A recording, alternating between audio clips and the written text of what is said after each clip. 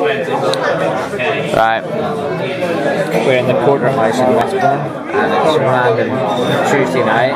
We just thought we'd come out for a few drinks, didn't we, Austin? We ended up playing Trivial Pursuits, which the score is currently, Austin wiped me in the first game, 4-1. We came back with a 7-4 win, and it's now 8-all. But we are doing the pub quiz now, which is we're the only two people not cheating in it, because everyone else is actually getting all the answers for the picture round and the pub quiz. People are like texting their mates and stuff if you look around the pub, but we decided, why would you bother cheating? We're going to probably finish last by not cheating, which I feel quite respected about doing that. And this is in the Porterhouse in Westbourne.